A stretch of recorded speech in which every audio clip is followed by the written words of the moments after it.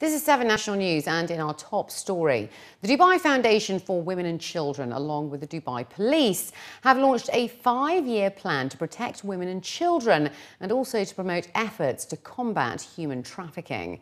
The head of the Dubai Police Human Trafficking Crimes Monitoring Centre, Lieutenant Colonel Dr. Sultan Al Jamal, said that the plan is aimed at supporting and raising awareness of 4 groups: victims, witnesses, the staff of authorities combating human trafficking, as well as the whole society.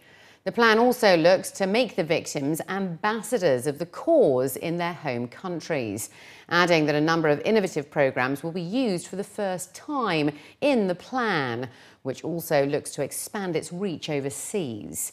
Sultan said that human trafficking is a cross-border and transnational crime that is carried out in a country of origin, a country of transit, and a country of destination. The launch of the initiative, named Protecting You Makes Us Happy, coincides with World Day Against Human Trafficking, which is celebrated today, the 30th of July every year, to raise awareness for the promotion and protection of rights. The Awqaf and Minors Affairs Foundation has donated 400,000 dirhams to defaulters and repentant drug addicts as a part of its drive to improve social security and enhance the role of endowments in sustainable development. The humanitarian initiative has earmarked 300,000 dirhams to help release inmates convicted in financial cases, as well as those obligated to pay money from Dubai's punitive and correctional institutions. The remaining 100,000 dirhams will enable repentant drug addicts to go on Hajj.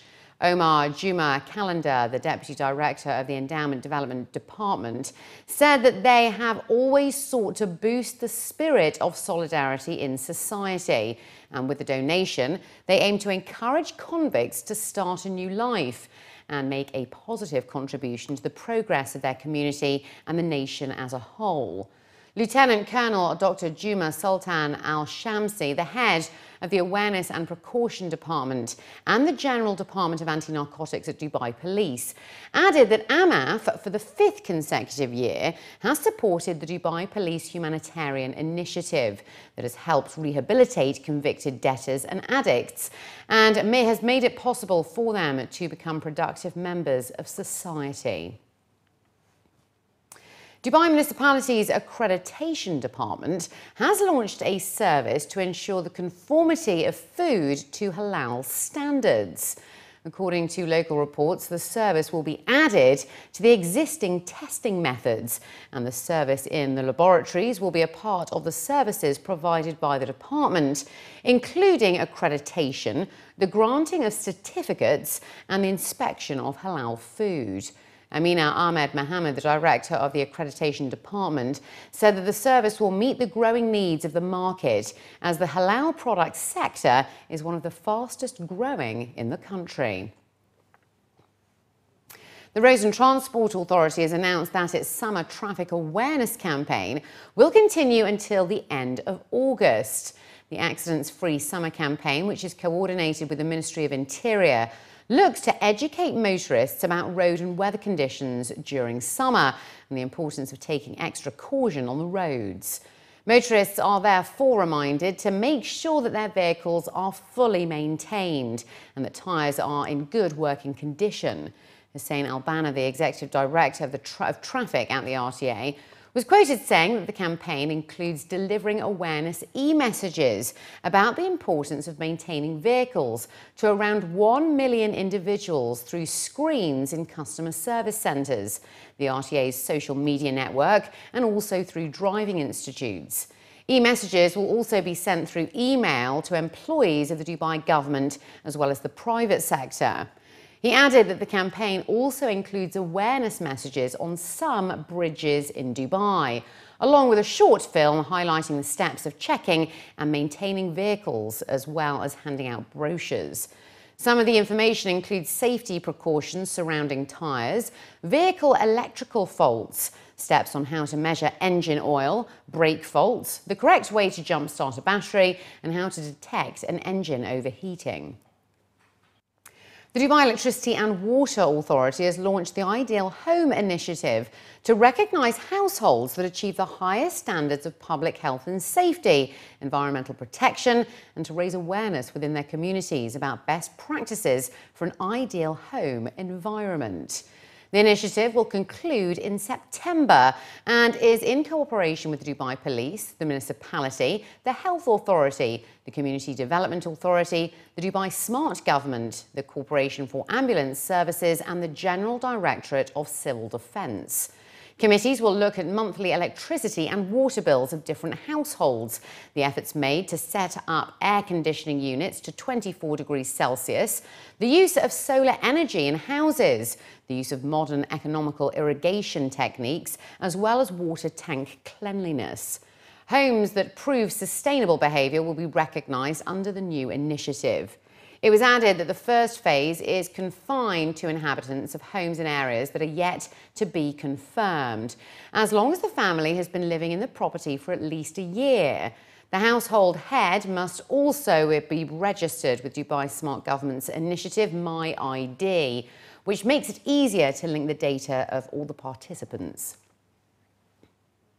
UAE farmers showcased their finest harvests at the third edition of the Liwa Ajman Date Festival over the weekend, offering visitors and residents a unique opportunity to witness different types of dates, while also participate in various activities, including competitions and lessons on creating local delicacies with date flavours. During the second day of the festival at the Emirates Hospitality Centre in Ajman on Thursday, farmers across various emirates in the country showcased different types of dates, including a new exhibit of their new harvests. Organisers at the Ajman Tourism Development Department highlighted that unlike previous years, this year they have witnessed far better harvests, which shows that UAE farmers are very serious about implementing the best techniques and standards in cultivating the date palm tree, while also aiming to produce high-quality dates. As UAE dates are known as one of the finest in the region, event organisers are confident that this date festival will also help inspire a whole new generation of young farmers to learn the tricks of the trade and also take pride in the age-old tradition of date cultivation. On the sidelines of the festival, various competitions with cash prizes were organised for farmers who came up with the best fruit baskets, while residents and visitors watched traditional shows and folklore dances, including a live demonstration of culinary skills. The children were also entertained with different activities over at the Kids' Corner.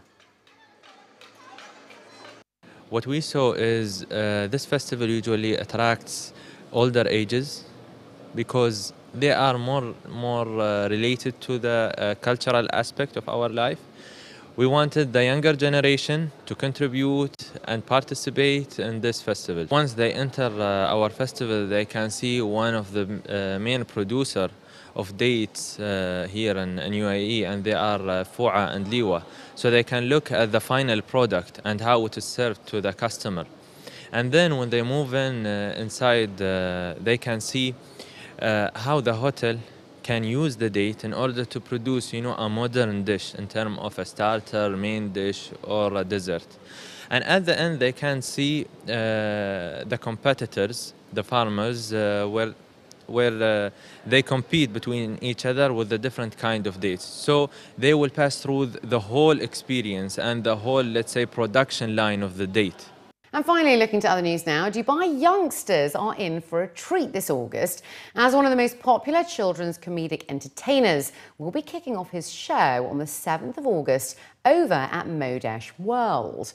The much-loved Magic Phil will be performing at Modesh World this summer, and in the lead-up, he made an appearance at the Dubai World Trade Center and gave us a sneak peek of what's to come, including some hilarious jokes, mesmerizing tricks, music, and non-stop audience interaction, entertaining the whole family.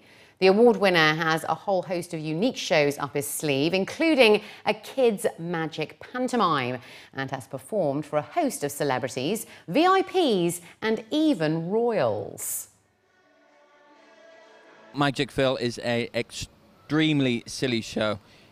I'm a very silly character. My show is full of jokes. It's very, very interactive. There's always a chance for the children to get up on stage with me and perform in the show, and there's a lot of audience participation throughout the whole show. Lots of magic that goes wrong, lots of magic that goes right, lots of silly songs, and loads more surprises just for Modesh World. I think what sells Magic Phil different to any other magician here in the whole UAE is that my show is extremely interactive, and no one knows what's going to happen next. Every show that you see of mine will be completely different because of the audience, because of where I am, and just depends on what mood I'm in. And to be here at Modesh World, I'm in an extremely happy mood, so you're in for a great treat. So come on down, do say hi. I'll be around and about after the show as well. I'm always up for a high five. Selfie might cost you, it depends what mood I'm in, but I'm happy to take selfies as well. There we go.